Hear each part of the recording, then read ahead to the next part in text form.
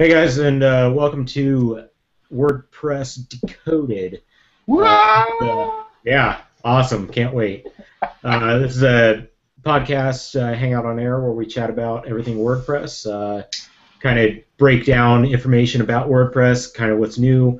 Today we're going to be chatting about WordPress 4.0, some of the information from there, things that have changed, things we can expect, and also Nate and I have just got back from WordPress or WordCamp Columbus, the fourth, I believe, in the books under finished up, I should say.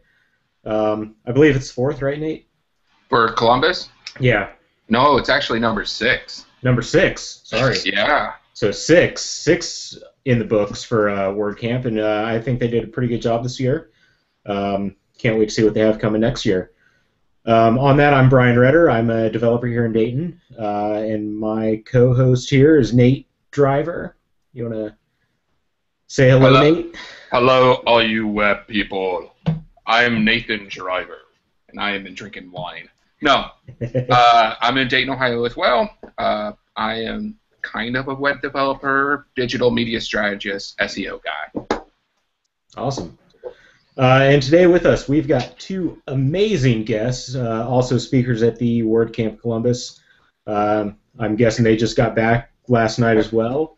Hopefully you guys are rested up. We've got Steve Grunwell and Phill Hoyt. Steve, you want to introduce yourself? Let us know about you, what you do, where you can find you. I'm Steve Grunwell out of Columbus, Ohio. So getting back was driving, 25 minutes across the town, but yeah, this was my second WordCamp Columbus, my second time speaking at a WordCamp. Good time overall. Awesome. Phil? Yeah, I'm Phill Hoyt. I'm literally sitting in a parking lot in Cleveland, Ohio, which is where I also live. Yeah, I went to WordPress Columbus as well, which was my third WordCamp, my second one speaking. I had a great time as well. I don't really call it speaking as much as I yell at people and then they absorb tiny amounts of information. But no, it was a great WordCamp as always. I've never been disappointed, so super happy to be here. Awesome. Thanks, both of you, for joining us. Let's jump into 4.0. I know I've been working with it. I've been playing around with it. What I see is great. Looks good as always. WordPress does a great job making sure everything still works in the older versions, downgrading and everything. The two main things that I saw, and I think these are the two main things that they released WordPress 4.0 with, were the grid view in the media and the sticky WYSIWYG editor buttons. Those are the two main things that I saw. Anything else that you guys noticed? The biggest one to me was that, like you my said... My personal favorite thing that they added was... Go ahead, Phil. Go ahead. Sorry. Oh, yeah, my favorite one was actually the inline when you just paste in a YouTube link, the embed kind of shows up, which was something that my clients had a really hard time comprehending, that just paste the link and the video will show, I promise. So that was kind of interesting to see. So that was my personal favorite new thing. Yeah, I noticed that too. That was a really nice feature. Kind of the WYSIWYG editors altogether that they've done the updates for. It turned out really nice. Nate, you had an idea? No, it was basically the main thing that you had mentioned was the WYSIWYG, the sticky. And when I've talked to clients and I've kind of mentioned that, their jaw kind of drops, because these are clients that write a lot of content. So when they have to go back and maybe make a list or bold an item, they have to go all the way to the top, and to them this is like a huge feature. Right. Yeah, I know one of the major complaints of some of my clients were, once you get scrolling, you're spending 3/4 of your time scrolling back up to the formatting and things. So I'm really excited about this that feature, the toolbar being sticky once you start scrolling down.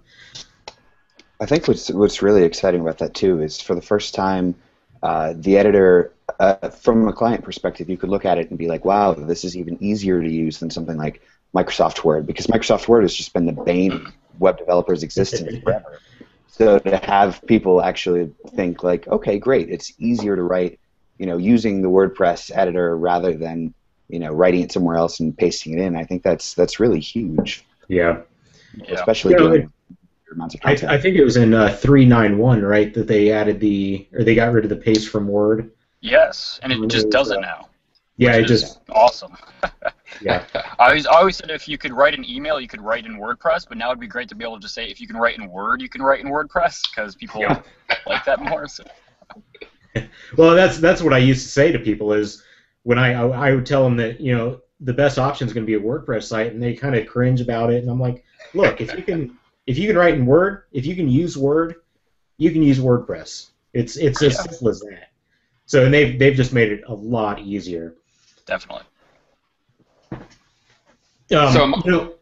One of the sorry, Nate, go ahead. No. My question I think was going to correlate with what you were going to ask is it? Do you guys consider it a 4.0 release, or is it actually a 3.9? What are we at? 3.910, I guess it would be. Yeah. So what do you guys think of that? Is it a 4.0? I hate to I hate to bash the volunteers that work on it, whatever. And I don't know if anybody else has read Pippin's article about people kind of just bashing 4.0 being underwhelming, because there are a lot of refinement and cleanup work that they've done, and a lot of backwards compatibility issues that they've dealt with, and a lot of bug fixes. But from a feature standpoint and a marketing standpoint, when you're selling WordPress to someone, you're like, all right, 4.0 is coming out. Like when a new phone comes out, you oh, what are all the new awesome features? And it's not a lot of new features, but it's a lot of refinement for future development.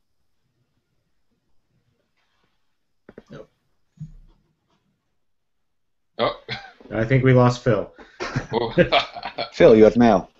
All right, Steve, what do you think? Honestly, it doesn't really bother me as much. The team behind it has been very upfront about, 4.0 is, just the same as 3.9, 4.0, 4.1. It's not going to be this giant earth-shattering, everything changes. And while it's a departure from what a lot of software companies do as far as versioning goes, excluding PHP, which is having all sorts of fun stuff. I don't know if you've heard the debate about should PHP, the next version of PHP, be PHP 6 or PHP 7, because someone tried to do PHP 6 several years ago and it failed, and they're worried about that. But I think really with versioning numbers, we're seeing a bit of a shift. I mean, look at, I have no idea what version of Google Chrome I'm running at this particular moment. I think it's 39.6242. It's not a huge deal. So, and the fact that WordPress tries to be rather consistent in its user experience. It wants to always get better, of course, but it doesn't want to say, okay, this is 4.0, and then a bunch of stuff changes and clients freak out, and 20% of the web is like, oh, is this a different platform than what I'm used to? Because I think WordPress is going to continue to be great, regardless of what we do version number-wise. Yeah, agreed. And I mean, one of the topics we talked about. I think once WordPress gets to a point where it's stable enough, where. Yeah. Sorry, Phill, you've got a little bit of delay to go. Keep going with your thought. No, it's fine. Yeah, you guys are working fine, and all of a sudden start going bad. Go ahead. So I'm gonna try getting signal. The where was I going? Oh yeah, the discussion we had in Columbus a couple days ago, or yesterday actually, was do the clients even care? Do they care that it's a 4.0 or a 3.10 or a 38,000 version release? Does it really matter to them, or is it just one of those things that as developers we've been trained so much that a major release like this, the major release numbers involve such big changes? I think there's Yeah, it's certainly definitely. some validity to that point. Yeah, Uh, I don't. My clients definitely do not care what version they're on. I mean, as long as it works, that they're happy. But from a developer standpoint, yeah, we've been, attuned to think a new number means a new feature. Yeah. What about you, Steve? What do you think? I totally agree that it's maybe not a big deal outside of the development community, but developers like to get, really up in arms about stuff like this. That really, at the end of the day, it's a new version of WordPress, and it's going to bring with it some cool stuff, and we're all going to be better for it.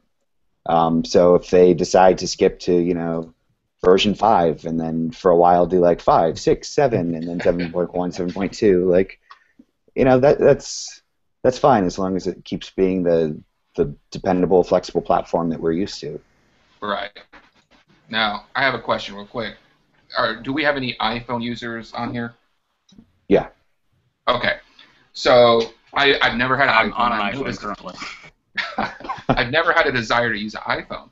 So, and I've never been a fanboy of Apple. So when they do the iPhone 4, the 4S, the 5, did you see significant changes? Were you one of those people that, and this is nothing to say bad, but were you, ooh, it's a new one, it's a 5 or it's a 4S, I need to go get that because of this feature? What do you say, Phill, since you're actually on it right now? From someone using a 5 right now, and I'm a little jelly with the 5S just for slow motion video, but Apple's kind of geared themselves after the first couple releases that they don't push so much the number. Even like with the iPad, they don't call it the iPad 3 or 2 anymore. It's just the iPad or the iPad Air.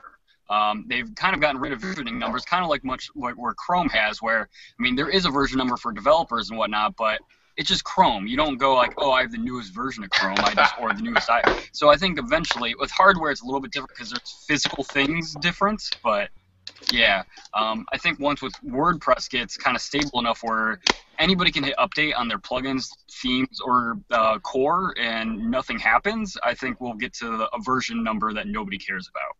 Well, especially as they start rolling out more of the better. auto-updating features. I mean, that's going to make it really kind of irrelevant what version you're running, unless you're running something before the auto-updates are able to really be as seamless as they have been.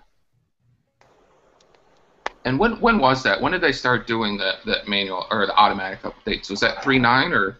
I want to say it was 3.9, I believe. 7, wasn't it? Was it 7? It was a little early in 3.9. Yeah, That's what I maybe 3.8. thought so. Okay, sorry. Oh, it's fine. Anyway. Yeah. So overall, the overall feeling of 4.0 for me, it's a WordPress itself is just a great product. It's in a really great place. Powering over 23% of the web now. The whole WordPress team has done such a good job with all these updates. Honestly, I don't think it really matters. 4.0, 3.9, 2, 3.10, whatever they want to call it.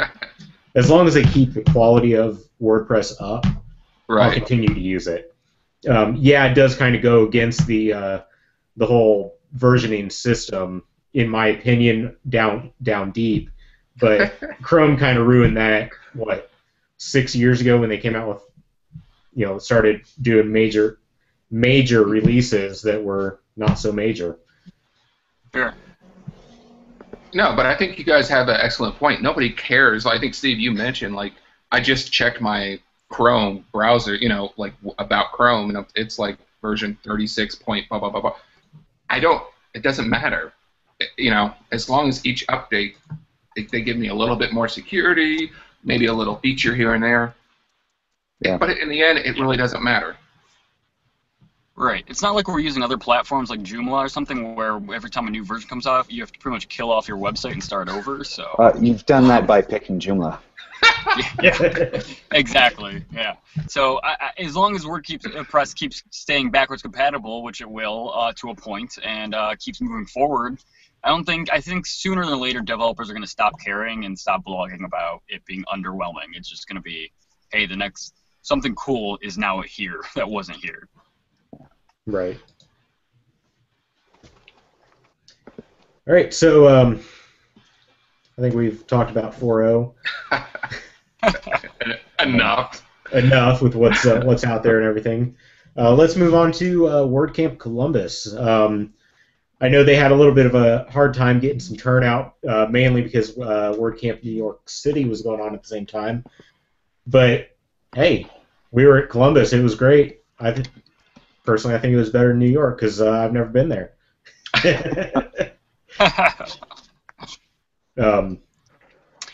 What's Steve? What is your take on Columbus? Well, I had to miss WordCamp Columbus last year, so I only have 2012 and then North Canton from earlier this year to compare it to. The big thing was the move from from the Ohio Union at the Ohio State University to CompuSuites in Upper Arlington. It was a smaller venue, but it was also a considerably cheaper venue, which meant that we got T-shirts. We got to. I think it was a more intimate affair. Back in 2012, I know there were some rooms, especially for the developer track. It was like the big student senate room or something, and never had more than half of the seats filled. Partly because WordCamp Columbus, at least that year, didn't have the developer turnout they were hoping for. But at the same time, just you get a big room and a very specialized topic, and you're only going to get so many people going in. Some of the rooms felt a little small this year. Like B and C, I know we're both pretty tight. Few people standing out in the halls, but we also had the opportunity to kind of squeeze and make room. Some people, I think, were just being shy and didn't want to interrupt the middle of the session. But overall, I think it was a great WordCamp, and Angie and the whole team, they did a great job setting everything up, and people seemed to really enjoy themselves. Great. Phill, your comments on it? Yeah, I had a similar experience. It was this is a WordPress Columbus. Last year was my first WordCamp, and that was kind of cool.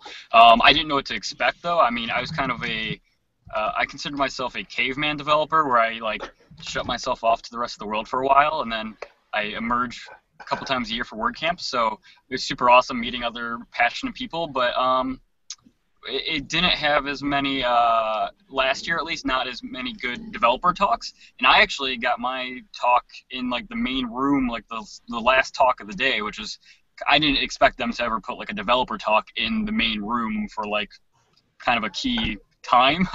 They always try to shove me into a tiny room somewhere, so which it was kind of exciting to be in a big room talking about developer stuff with a full room. It was really interesting because that WordCamp has had a very user and marketing focus in the years past. So I thought that was a really cool push, and I think next year we'll even have more developers. So, but yeah, it was a lot of fun. I mean, I got to meet up with all the people that I saw at North Canton. A couple of the people I met the year before. Again, it was only my third, but yeah, it was really fun time. I showed up a little late and had to leave a little early just because too much work on my plate, but I look forward to next year and Dayton as well. So awesome. There we go. There's a shout out.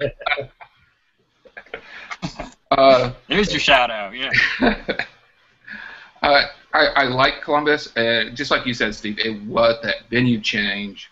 I didn't go last year as well due to a new baby, but I did go the year before, and the student union, it was huge, it was great, but at the same time, the rooms, it took the full 15 minutes to get to the room, and that was very hard because at that time I was very kind of new to the WordPress community. I wanted to talk to people. I wanted to learn from developers, and I just wasn't able to do that. Now, this year, obviously a more smaller venue, 2 minutes to walk to the next, room, it was a lot better, but at the same time, it was cramped. It was a little friendly, but at the same time, I got more out of it from the sense of being able to sit down and actually talk to new people, meet new people, and be really up close and personal to presenters. Yeah, I have to say the community at the Columbus WordCamp was definitely very close. We were able to talk quite a bit with each other. You know, in the what is it, the happiness bar. Yeah. We had quite a few people actually come through there too. So it seemed like WordCamp Columbus is not only getting these developers and stuff, but they're getting new people to WordPress out as well, which is great to see. I think it's really nice that, I mean, in Ohio we have Columbus, North Canton, Dayton. I guess, am I missing any WordCamps in Ohio? I think it's just the 3. Just the 3. Okay. That's a But 3. Michigan's But close. there's We have Ann Arbor meetups coming like up in October. everywhere. Yeah, there's meetups everywhere, like Phil said. In fact, Nate and I got talking with someone from Cincinnati area that wants to start a meetup or has started one already. I can't remember. I think it was they actually want to start it up. We won, yeah. Which is great to see. I mean, they're coming all the way from Cincinnati. We had people at North Canton, all the way from Cincinnati, all the way from across the country in North Canton. It's great to see them coming out and supporting these smaller venues, WordCamps and things, comparative to the WordCamps San Francisco, WordCamp New York, and all those kind of things. They're still coming to our WordCamps as well. And what I was getting with some of these the WordCamps in Ohio and like Grand Rapids, Michigan is 2 weeks away, and it's a few hours to drive there. So I think it makes it really easy for like, who else is going up to Michigan? I'm going probably twice in the next 2 months. So I'll see you guys there, and then we'll get to catch up, and it'll just be that helps the community. And then I got to go in and just sit down and talk to some random guy, Mike, and we ended up talking about Guardians of the Galaxy before I saw it. So I was like, no spoilers, but as I ripped my headphones out. But it was just a really cool, everyone's just very, very open, and you get people coming in from across the country, but you also get a lot of people who it's like, oh, you grew up, a couple miles from me. That's really cool. Yeah. So hi, man. Yeah. And it's interesting because it was great to put a. Oh, it was great to put a body to the Twitter avatars I've been seeing for years. So that was pretty awesome. My favorite tweet of the morning from you, by the way. Thanks. And I was just going to build off of what Phil, you just read my mind. I don't think I tweeted it, but it was good to actually meet, the people that, that I follow on Twitter or maybe had interactions with. So it's cool to put that base, that gravatar to an actual person and actually be not limited to 140 characters. Right. Totally. And I think that's what WordCamp is really about. Yes, the presentations are good. Yes, I do learn about new things, but it's more about the community and building that relationship. Yeah. When I'm doing meetups, I don't care if there's Wi-Fi. It's not about the technology. It's about the communication and the community. It's about getting to know everybody and talking about what we're passionate about, and less about physically doing what we're passionate about. It's because I have all the time in the world to sit down in my bedroom and code, but I don't have all the time in the world to meet awesome people. Yeah. Great point. And no fault of the organizers at all, but we were kind of forced to do that at WordCamp Columbus. Had a little bit of a Wi-Fi issue over there, but again, no fault of the organizers or the event staff there. It was just a limitation of the building I think they had rented, which they were. I think they got it resolved throughout the day, which was great to see. But it forced us to, if we're not in a session, to actually talk with each other and learn what other people are doing in the community. Yeah, and I have to be honest. I was a little upset with the Wi-Fi because I found myself wanting to tweet and go, "Oh, this is an awesome, session. I learned about this from this person," but then it was like, wait. I can't tweet it. let me just tell that person that I really enjoyed their talk. Yep. And then I'll tweet it later. Then you can't favorite it. Right. Yep. So they also had a Friday session. Did any of you guys attend that? Didn't make it out to Friday. No? I unfortunately could not make it. Okay. I know myself and Nate were there. We didn't really attend the session. We did talk to a few people that did, and they, it was the I forget what they officially called it, but it was WordPress 101, basically. And Right. they said they got a lot out of it. They were really pleased with it. Angie did a great job, they said, with it, presenting everything.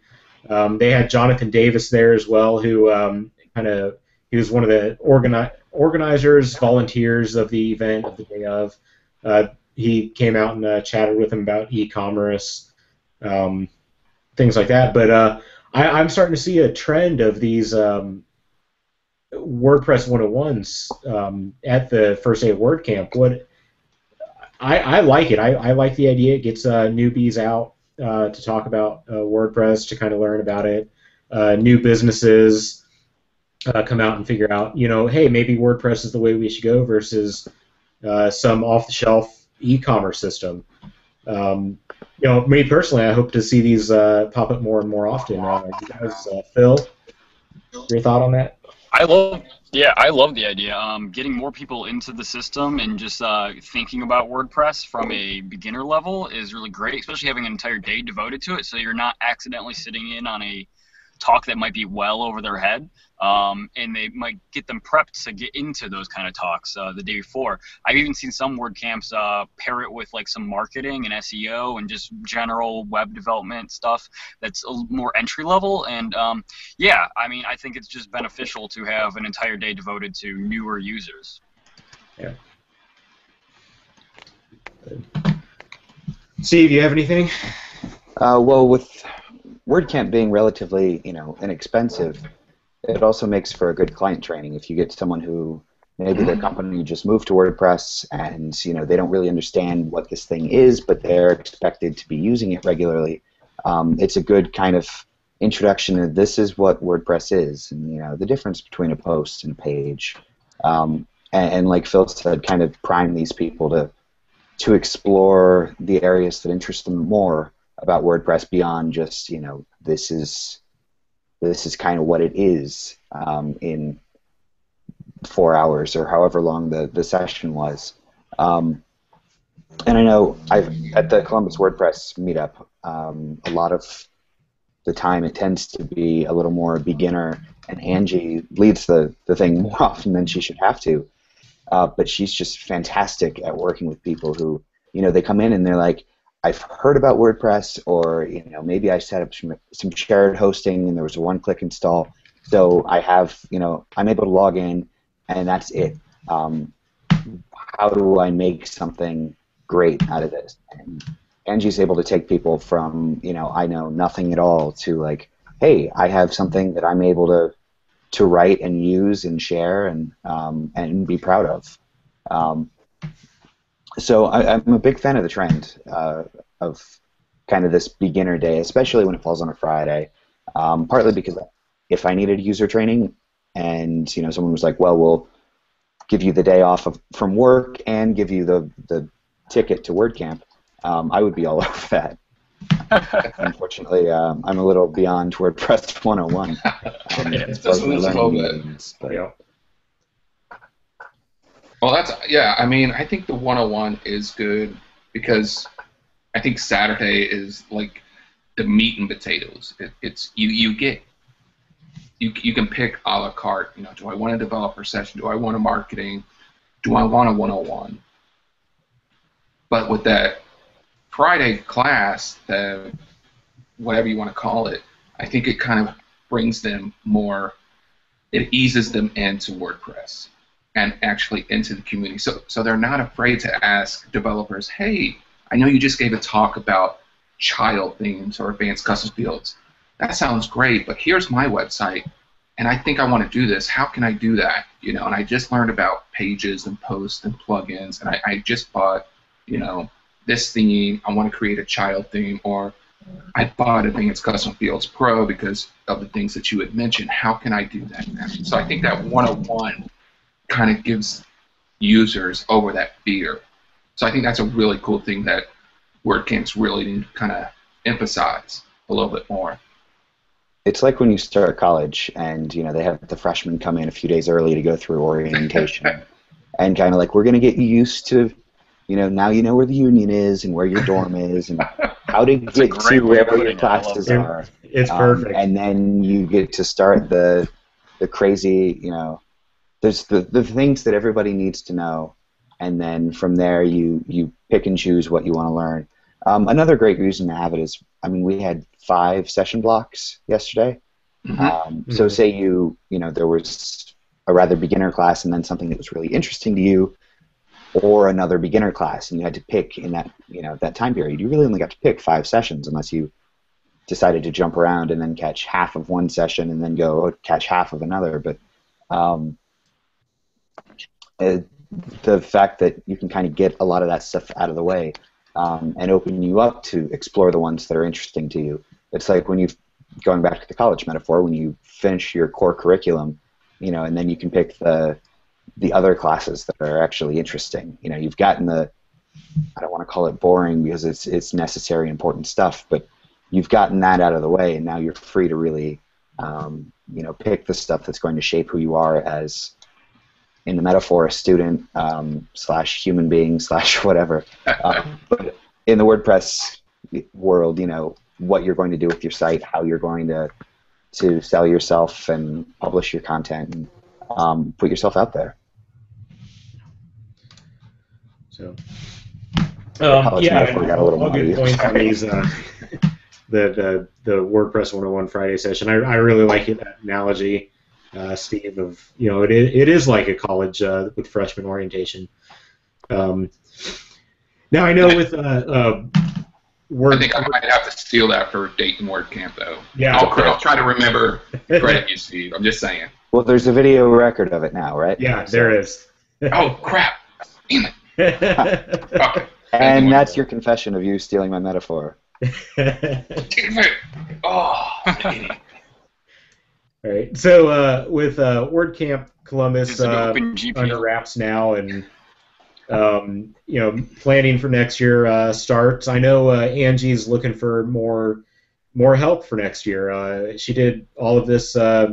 She had great volunteers helping her out, but you know, Nate and I have been through setting up a WordCamp, and it is a lot of work. And I know Angie's really looking for more work helpers next year, not just for day of, but for the organization. I believe August 15th is their first meeting.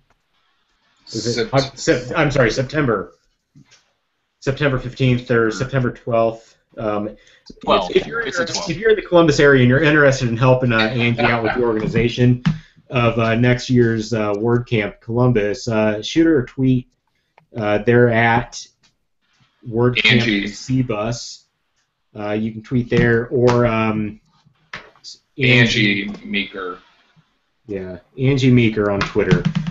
Shoot her a message. Shoot the WordCamp Columbus message on Twitter if you're in the Columbus area and want to help out organize. They're looking for all sorts of positions. Yeah, and as Brian mentioned, as people who actually organized and actually put on our first one this year, there is no little amount that someone could do to help out that means a lot to the actual organizers. Anything, 5-10 minutes, making a couple phone calls, answering a couple emails, updating a website means the world. I can say from personal experience. So, yes. Yeah.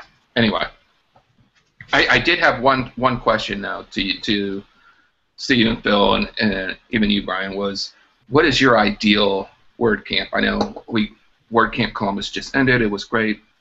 And New York City was going on. Miami had ended. Milwaukee I heard was great. But what is your ideal WordCamp? And I might steal your ideas for Dayton.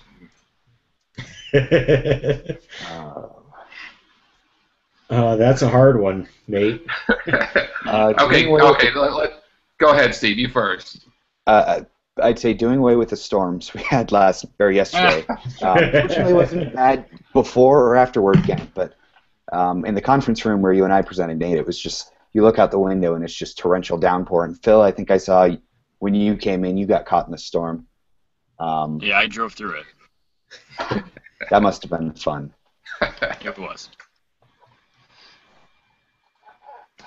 I guess one that doesn't end. That would be cool. Holy crap! Well, I mean, that's what I mean. I hate to say it that way, but I love North Canton's because we went from the conference center to the hotel and we just kept talking, and then right back to the conference center the next day, and then back and forth, and just never ended. It was a whole weekend just packed of WordPress talk, and that was really awesome. When I'm at work, nobody wants to hear me talk. So if there's like a way to like minimize the gap of no talking, that would be fantastic. Oh wow.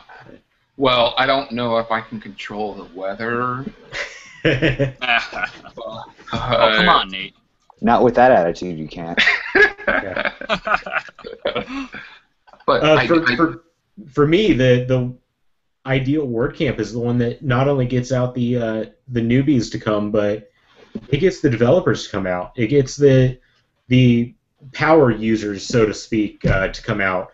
Just anybody that has any interest in WordPress, whether they're already fully experienced or from the beginning have never even looked at WordPress.com. Get everyone all together and just help each other out, because developers can definitely help out those new users, but believe it or not, those new users can really help the developers out too. And that's my ideal WordCamp, is where everyone just kind of gets together, becomes one community in WordPress. Yeah, that is good. All right, well, thanks. I'm jotting everything. Oh, I'm recording everything. So awesome. So I think that's a wrap for today. Steve, where can people find you? I'm on Twitter, GitHub, etc. At Steve Grunwell, Grunwell. You can also visit my blog at stevegrunwell.com. Great. And Phil? I'm also on Twitter and GitHub. It's Phill Hoyt, all lowercase, one word. And also my website is philhoyt.com. Pretty much just Google Phill Hoyt and you'll find everything about me. My social security number, everything. And that's PHILHOYT. Yeah, let me see. I got my badge here. 1 second. There we go. Awesome. Great. So thanks both of you for coming on. For the first one. Yeah, for our first WP Decoded podcast. Really happy to have you, and hope to have you guys back. Thank you. Awesome. Thanks for having us. All right. You guys have a good night. You too. Thanks. Bye.